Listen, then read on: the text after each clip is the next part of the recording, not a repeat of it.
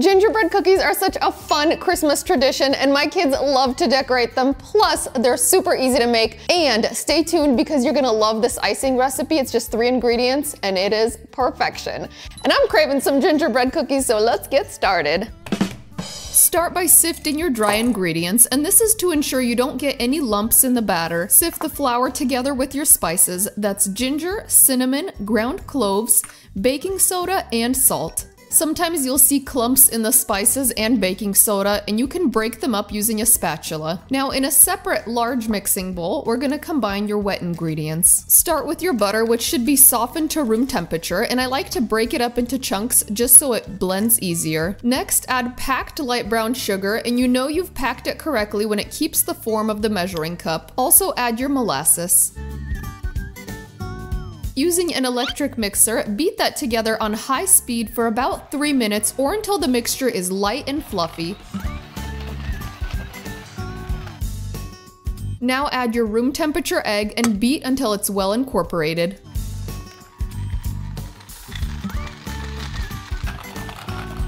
Finally, add your flour mixture and beat on low speed until everything comes together.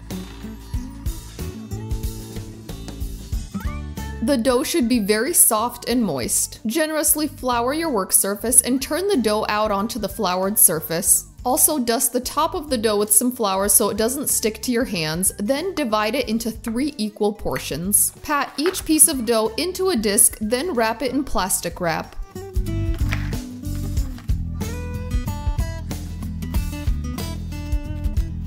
You'll need to refrigerate the dough for at least an hour to make it much easier to roll out. And you can even make it ahead up to 24 hours. Once the dough has been chilled, preheat your oven to 375 degrees Fahrenheit with a rack in the upper and lower third of the oven. Or you can just have a rack in the center if you're planning to make 1 cookie sheet at a time. Keep your work surface and your dough generously dusted with flour, and I like to move the dough around a little bit just to ensure it's not sticking to my surface. Roll the dough out to 1/4 inch thickness.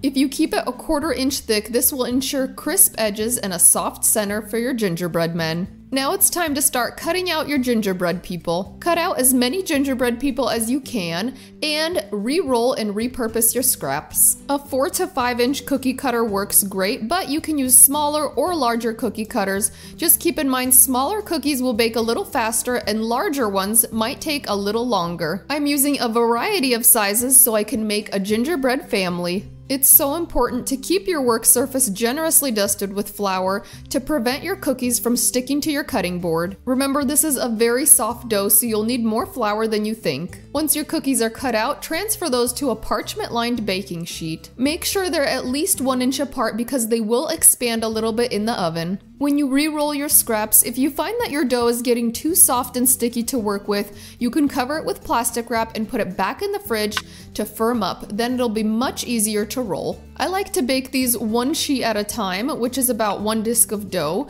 That way, while they're baking in the oven, I can roll and cut out the next batch of cookies.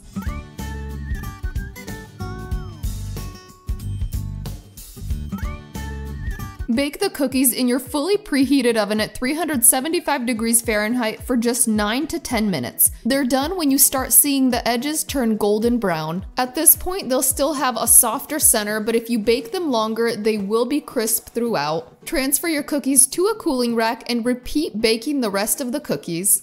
While those cookies cool, we're gonna make an easy icing. This has just 3 simple ingredients. It's powdered sugar, milk, and vanilla extract. If you want to thin out your mixture, you can add a little bit more milk, and to make it thicker, you can add more powdered sugar. You want it to have a thick ribbon consistency. This icing is perfect for decorating cookies because it hardens when it dries.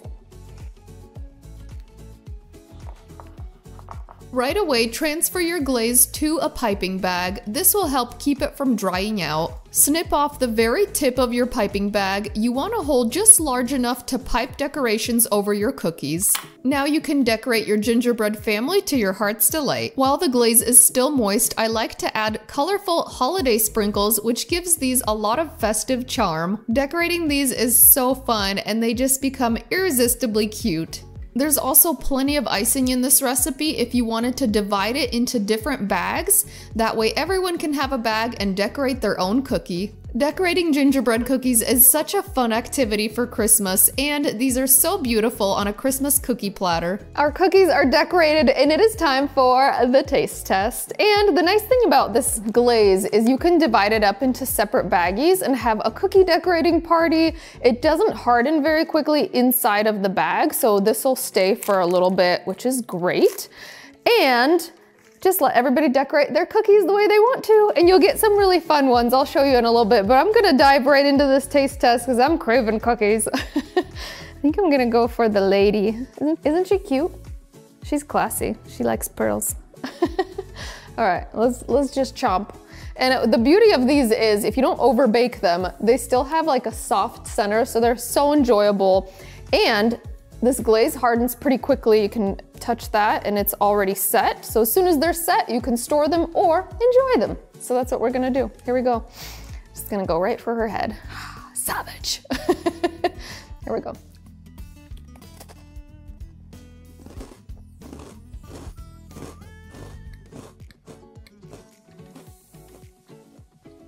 These have so much amazing gingerbread flavor, and they're like crisp on the outside and so buttery and just delicious. They've got the perfect color. They bake up beautifully and even, which makes it so easy to decorate these.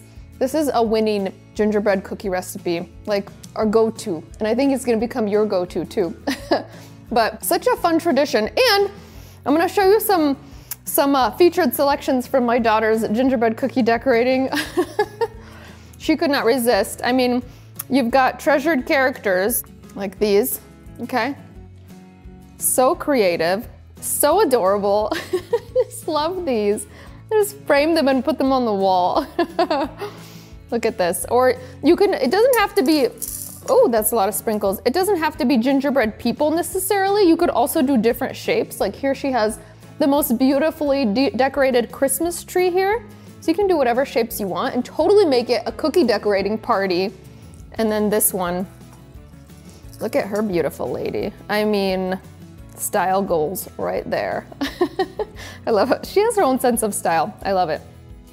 Anyway, also, if you haven't already checked out our new cookbook, we have some fun recipes in here that are perfect for the holidays. We have one of my favorite cookie recipes that are so festive and beautiful. Totally could be your new favorite Christmas cookie. I will leave a link to this in the notes. Has some of my best recipes and recipes that aren't posted anywhere else. So definitely something that you gotta get your hands on. And I hope you guys have a wonderful and blessed Christmas, and we'll see you on the next episode of Natasha's Kitchen. Plus, let me know where you spotted Sharky. I'd love to hear from you. All right, I'm gonna go eat this cookie and get some milk. Run as fast as you can. You gotta catch me. I'm the gingerbread man.